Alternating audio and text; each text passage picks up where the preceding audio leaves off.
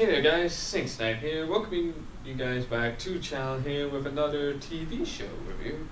And if you couldn't tell by the little background, of course I am reviewing the first episode of Series 11 of Doctor Who. Now, I was going to review it with Game Lord and I, but due to time constraints and all that, so Game Lord and I will be in the second review, actually in the review for the second episode, which will be next week, so be sure to tune into that. But today we're going to be talking about the first episode, The Girl Who Fell to Earth. Now, before we get started, just know that in any reviews, no spoilers in it, and if you agree or disagree with it, that's fine. This is just my silly personal opinion, so as with all our reviews, take this with a little bit of grain of salt. And if you agree or disagree, whatever your thoughts, leave them in the comments below. But in the meantime, let's get started. If you do want to keep seeing these reviews on the channel, don't forget to smash that thumbs up button. So let's dive into The Girl Who Fell to Earth. Now, this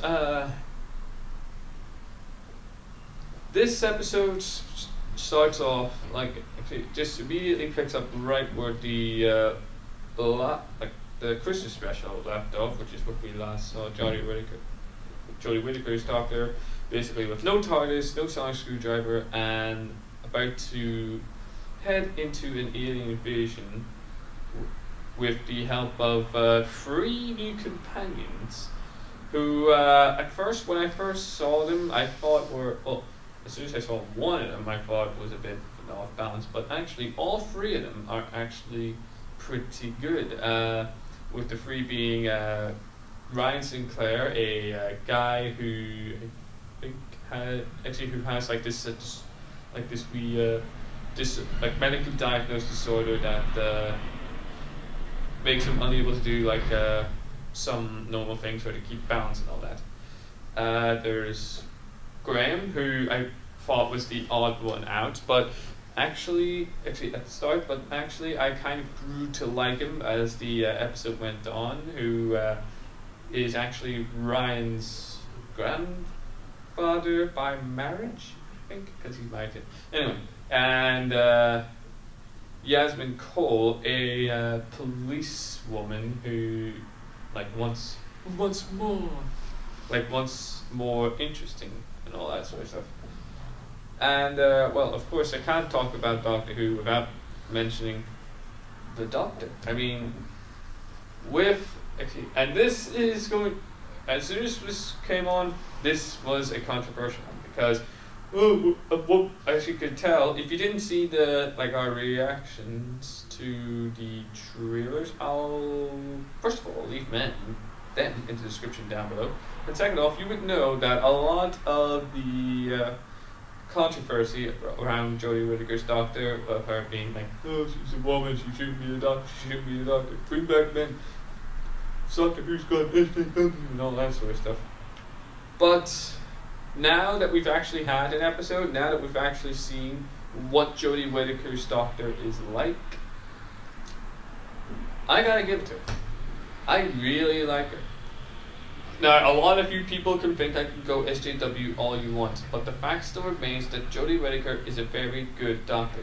She actually, I think I'm right in saying that she's probably one of the most physical Doctors, physical in terms of stunts and all that sort of stuff. And she's actually reminds me of Matt Smith as well, the charismatic, energetic Doctor who likes to tell a joke every now and then. And actually, which is another good thing about this episode, is actually, in the direction where this is going, it's actually really funny. It was actually funnier than I expected. I mean, a lot.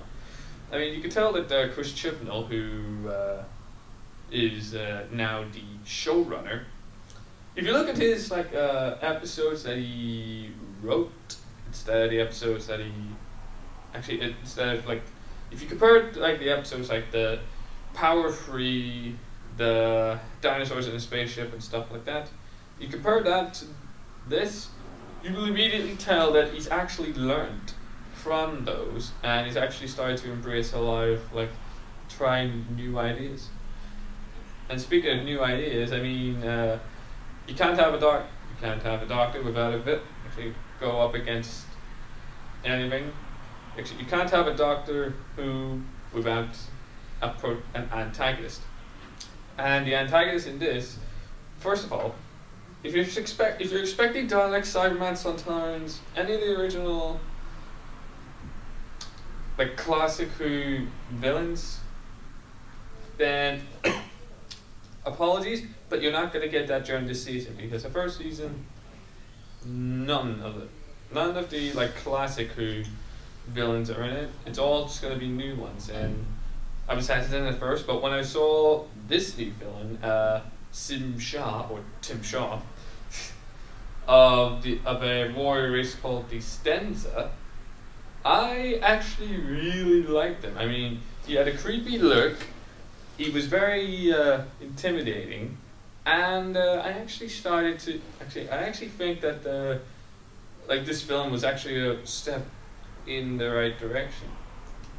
And as well as the villain, I mean, the only other thing that's more iconic than the Doctor, the Sonic Screwdriver, or even the TARDIS, or the villains, is the theme.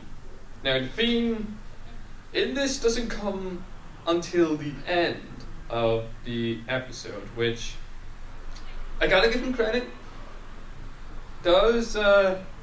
I will admit, is actually a good idea for a first episode. If they continue that for the second episode, then I would want to change it back. But as far as I can tell, I think Chris Chibnall has said that the second episode does have the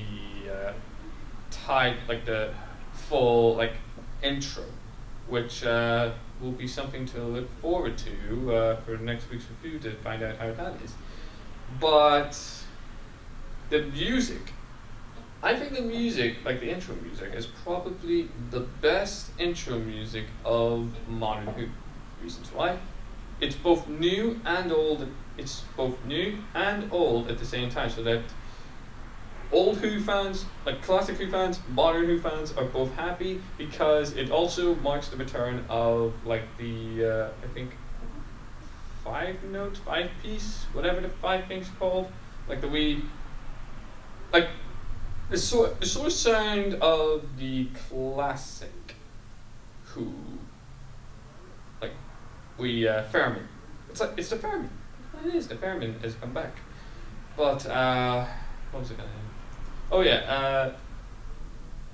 As I say a lot of good things about this episode,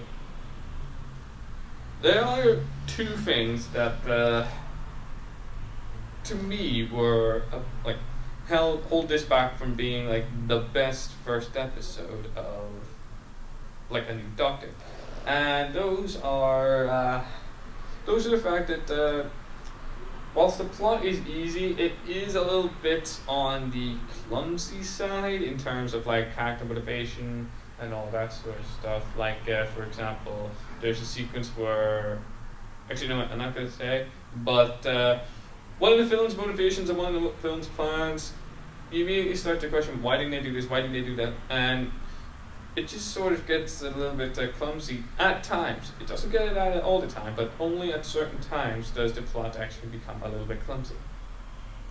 As well as that, I felt that at certain times, like a little bit either at the start, actually a little bit at the start and a little bit towards the end, the pacing of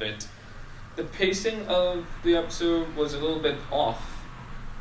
Like it either went too slow or too quickly, and it just felt like off balance. But those two things are just like mere like tiny nitpicks that I'm sure that Chris Chibnall will actually sort out as the rest of the season goes on.